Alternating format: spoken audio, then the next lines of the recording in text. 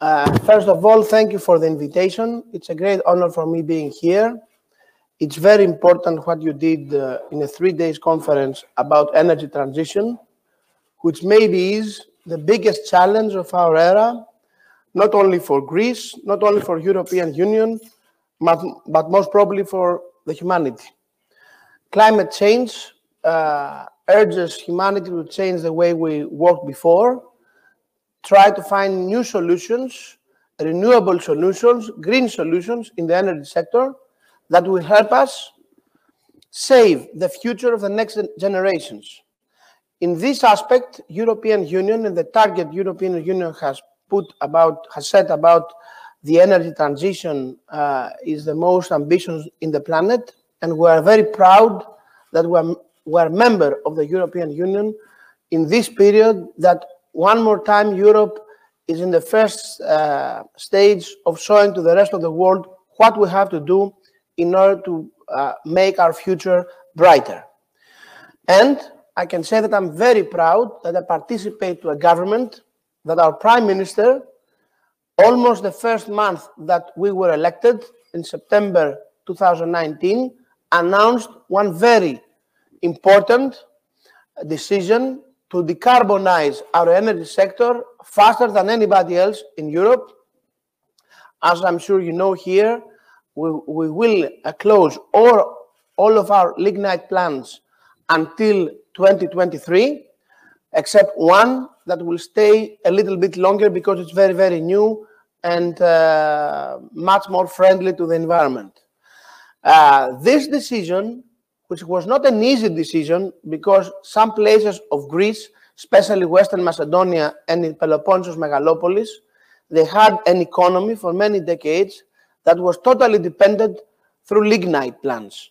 So this decision some years ago was totally out of the question, and the only discussion we had in the country is how we would find a way to continue using lignite plants and save the jobs of the people that are working in these plants for many decades, them and their families in the past.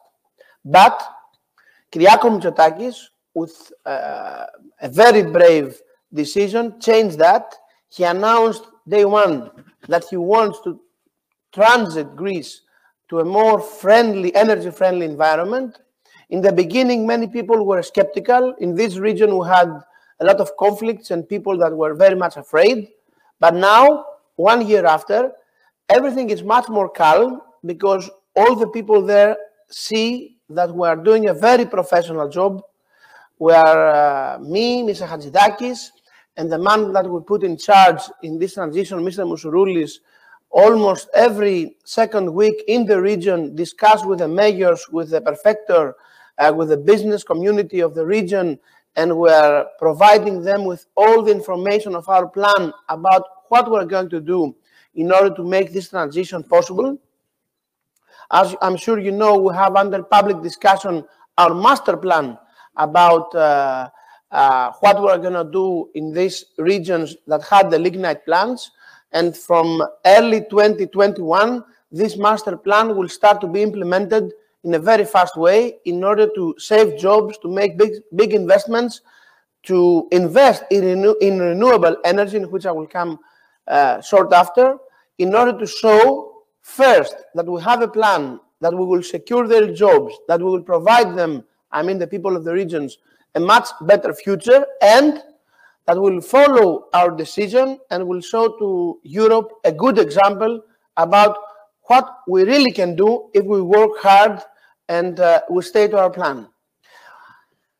I'm sure you understand, since I'm here in a conference of energy and many experts are here, and I want to thank Your Excellencies being here with us and having this good discussion, that Greece has a natural advantage in renewable energy. We have plenty of sun, we have plenty of wind, so all this year we were talking about these advantages and we never set them in motion. This government decided this has to be changed, and we used our decision about the decarbonizing sector of our energy as the motive in order to go faster in this area, give incentives, We voted legislation that simplifies all the legislation procedure of all the solar and wind power plants. And, of course, we are putting a lot of money, and from the Transition Monetary Fund of European Union, and of the ordinary European funds, and from the COVID Recovery Fund.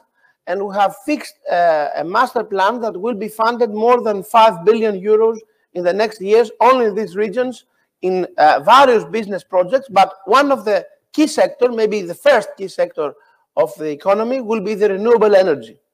Just because in this region we have the extra advantage, solar and wind is almost everywhere in Greece, so you can do business almost anywhere.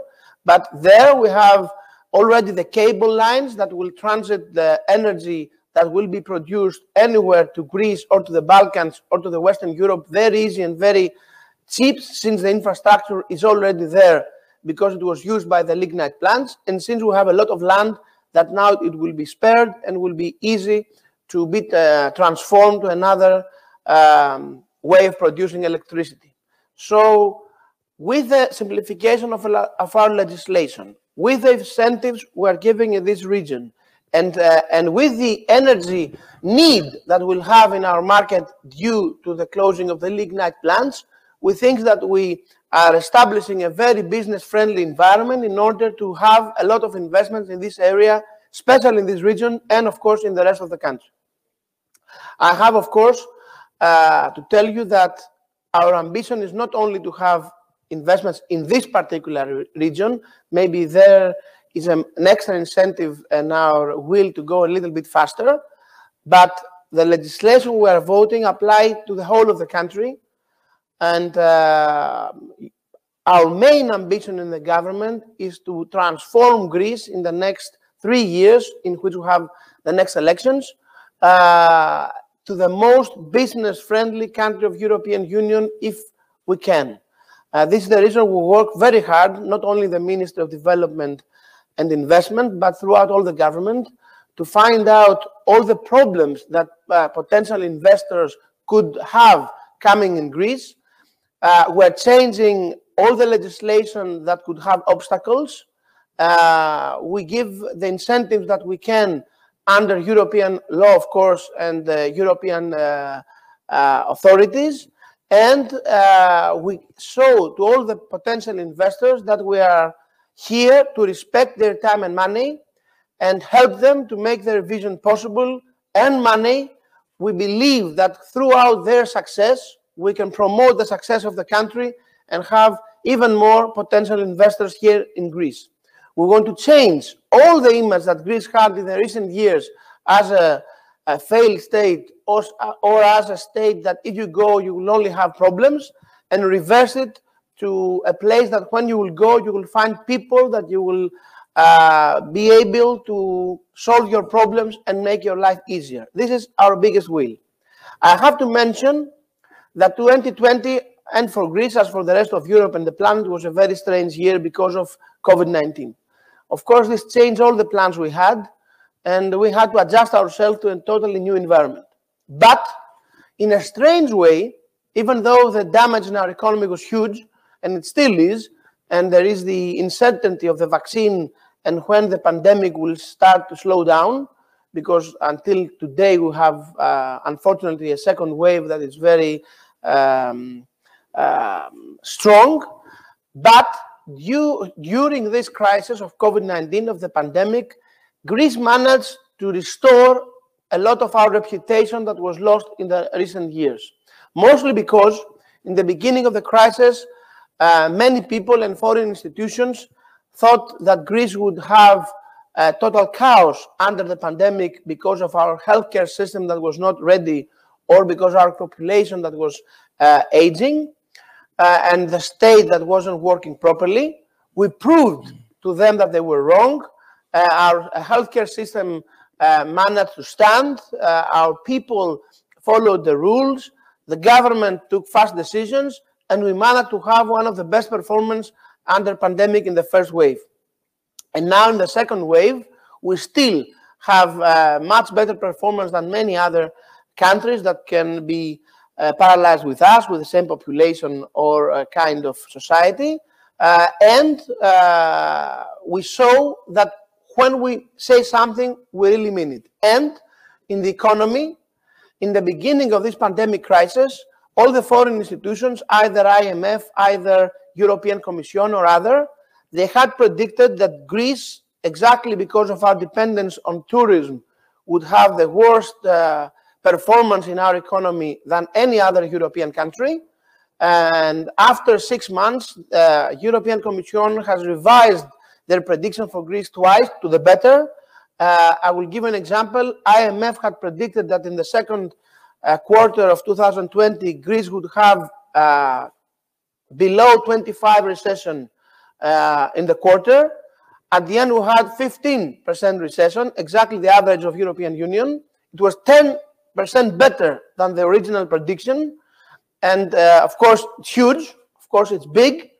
But even though that tourist industry is the biggest sector of our economy, we managed to find ways to sustain our economy and still be functional and be ready when the vaccine is in the market to have a very strong reverse of our economy.